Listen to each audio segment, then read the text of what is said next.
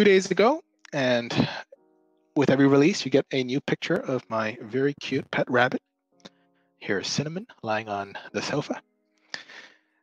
And in terms of features, there wasn't a huge amount of progress between the previous release and this release, largely because a huge amount of time was spent on two things. The first was giving presentations. So I'm very slow at preparing for presentations.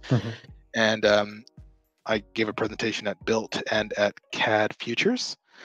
The CAD Futures one is public and posted on here, and hopefully you can share a YouTube link to that as well.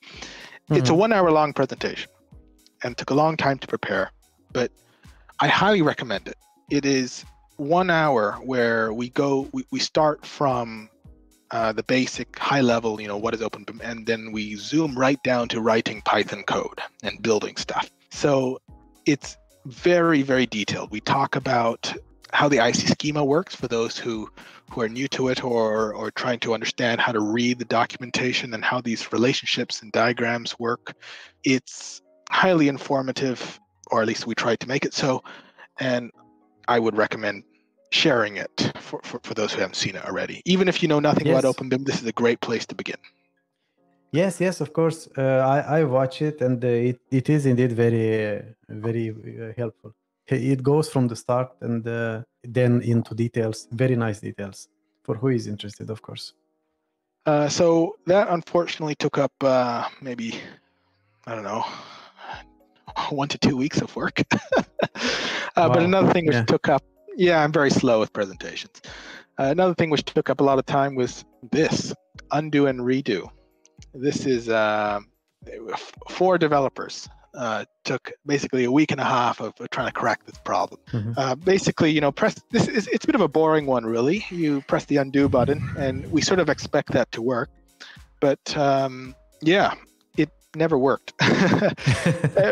Basically, ever since we rebuilt the entire add-on in January, for the past 7 months, I guess 6 months, undo never worked. And that's just a technical problem, a technical complexity due to how native IFC functions, because you're no longer using Blender as a tool. Blender is simply a interface or a client to an underlying IFC system. So the whole Blender undo system was completely detached from the IFC system. So whenever you press undo in Blender, it didn't necessarily mean that it actually undid whatever you did and whatever changes you made in IFC. So synchronizing the multiple undo systems and creating transactions so that anybody can, now anybody, not just BlenderBIM guys, but anybody including FreeCAD or anyone who's using IFC OpenShell who's editing their IFC now can also benefit from undo and redo is really exciting. So you mean everyone using IFC OpenShell? Because this is in the core of IFC OpenShell. Correct. Anyone using IFC OpenShell now can, the technical term is use a transaction, but basically undo and redo. Yeah, because it might be a little bit misleading when we say in IFC, right? Because if you don't include IFC OpenShell in your processes, then you don't get access to this. Correct. Yes, there are other IFC libraries out there. IFC OpenShell is not the only one, but it is the only one I think that does undo redo. So exciting. Cool. Yeah, so other than these two big things, which took a lot of my time, it's been mostly stability fixes. So, for example, that column tool, which you saw that bug on earlier, that was released. There was a new beam tool, creating the openings in the walls. That was a new thing as well. I didn't show some of the other parametric features of the columns and beams, but they're there now. And there were many. Just like that material, that bug was showed up, there were many of those before, which were squashed. And that bug, which you saw just now, which is because this is the first time that feature has been released, will again be squashed in the next release. Generally, we have to fix, whenever we introduce a lot of new features, we got to spend another release fixing all the broken stuff from the previous release. Yeah, it makes sense. It definitely makes sense. Same with the work schedules. I mean, we released all that 4D and 5D stuff, but with one big bug. Whenever you changed one thing in your schedule, the change never propagated. You know, what's the point of a work schedule which doesn't propagate your dates? So, but that's the trade-off, right? When you first start building and releasing a bunch of new features, it's kind of still rough and incomplete, and then you spend your next pass over it, kind of cleaning it up and making it a bit more stable. Yeah, it makes sense. Now, can you please go through the existing roadmap of BlenderBIM? I'm really curious how you updated this and what are the objectives for the near future? So this is a living document, which means that it keeps on being changed. So currently, these are the big items which I'm currently looking at. So a bunch of yada, yada, yada. This is one we just talked about, is how do you get multi-user editing? How do you have multiple people editing the same data set simultaneously? Whether it's file-based or server-based or API or whatever, data-based. This is one thing which is on the roadmap. And unfortunately, a little bit of a long-term thing, but it'll be good to get a prototype of it working so that we at least know it can be done. In theory, there's nothing stopping it from being done, but it'll be good to just run some early experiments before we get to it. I understand. BCF, getting the Google Summer of Code students finished is another short-term milestone we're looking at. So sorry for jumping in. How long will you keep getting help from the Google Summer of School Code? Oh, I have to check that. I'm not very good. I should check my dates. It's basically a summer holiday, so it's not too long. Oh yeah, okay. It's not years.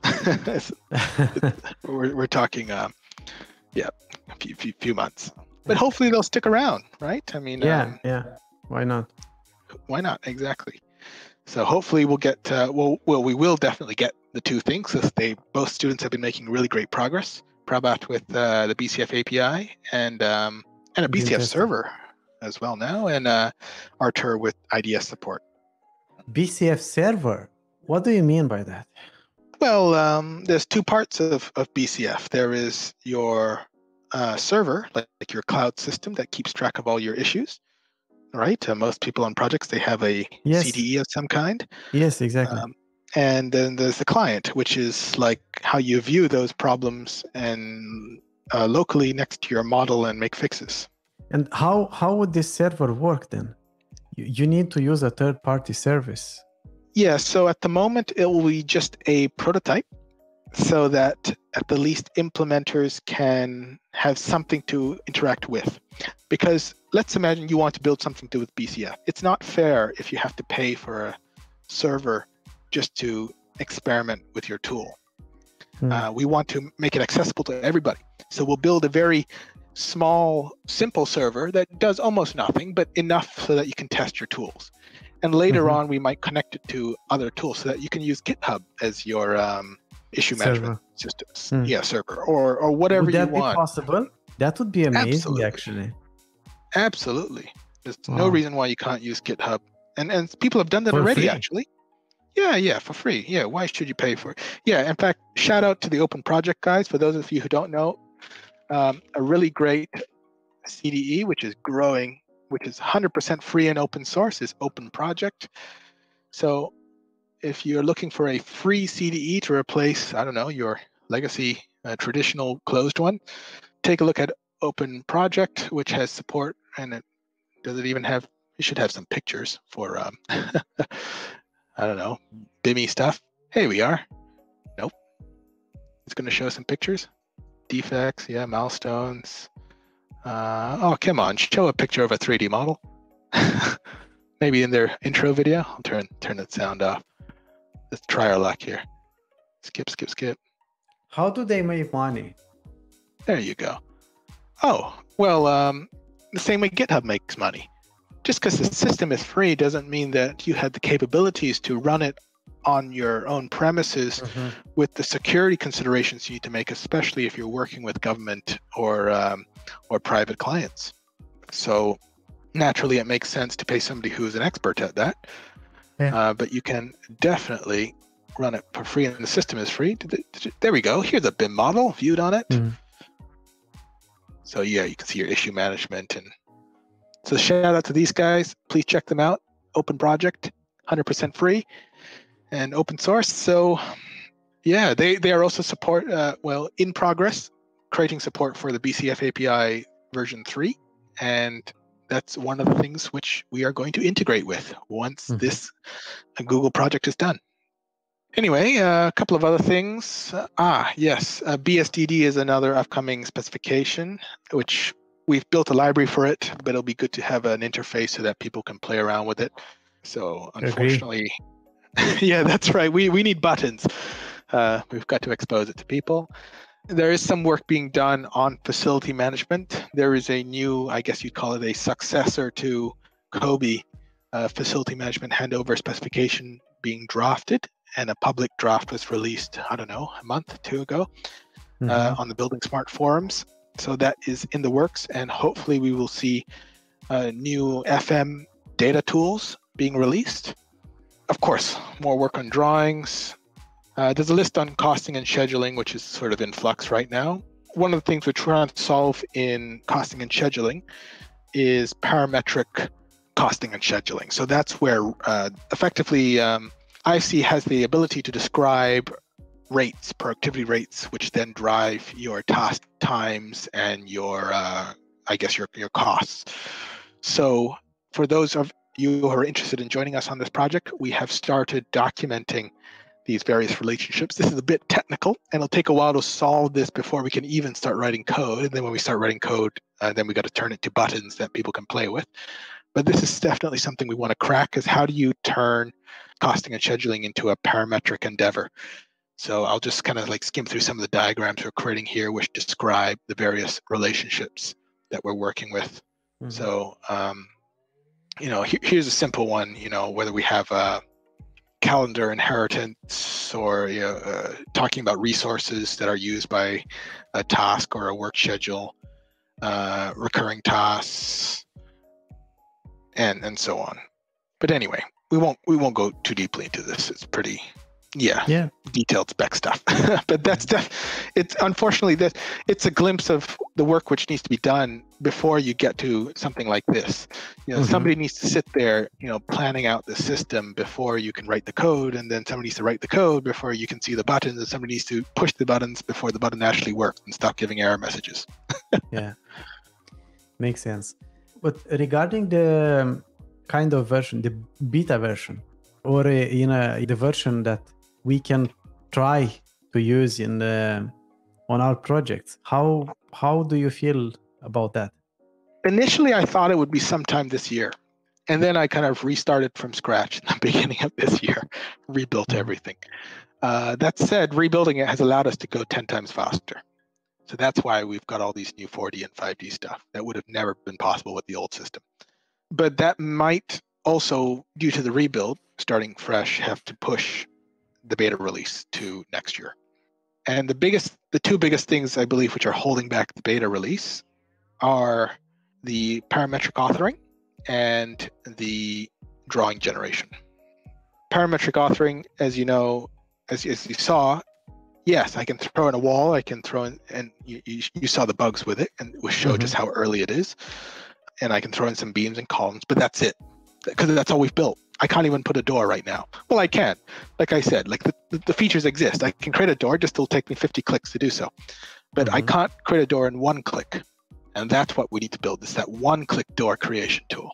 So once we have that working much, much more smoothly, it'll take a few times to get right. We'll go through the objects one by one, and we'll start just having to distribute project libraries so that, yes, anyone can play with it out of the box instead of having to create things from scratch. And then see a drawing, because I think that's kind of like the end-to-end workflow. You start from nothing, you draw your walls, your doors, your like a simple, 4 walls and a roof, and then you click another button and it creates a drawing. We just want to get that full workflow going, which you can do right now very painfully, but we want to make it slick, and that will only when it's slick and somebody goes, yeah, I'm comfortable with this. That's when we'll know we can start talking about the beta. Okay. But we're seeing signs of it, right? That wall editing just now, that's starting to look slick, at least in my opinion. Yeah. Yeah. No, that's true. That's good. progress is progress, no matter how small, right? But actually, you did a lot of progress. Like I did not expect it to get this far this year, but you widened the scope of the project by releasing the new approach, the new system, like you said at the beginning of the year, right? That's right. Yeah, we said drawing walls is not enough. We want to do 4D, 5D structural analysis, lighting analysis.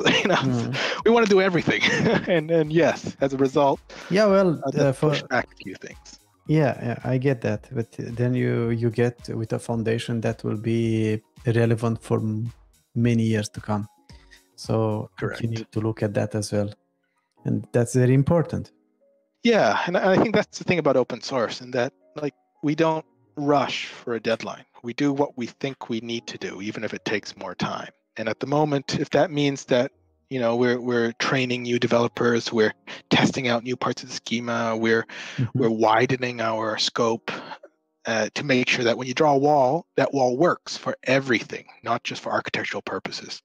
That's incredibly important. Yes, that's true. Do you have a message to deliver? If yes, now is the time to do that.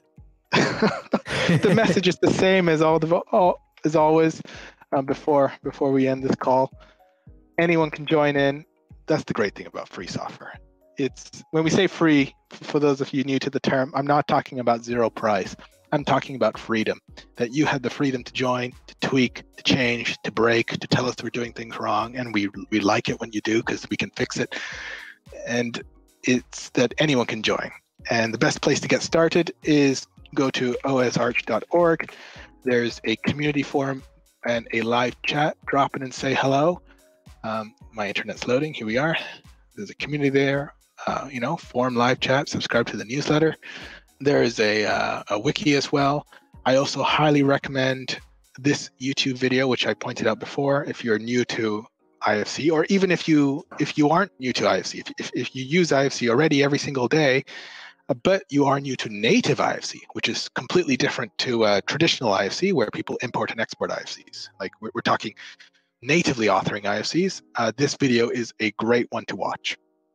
That's it. Awesome.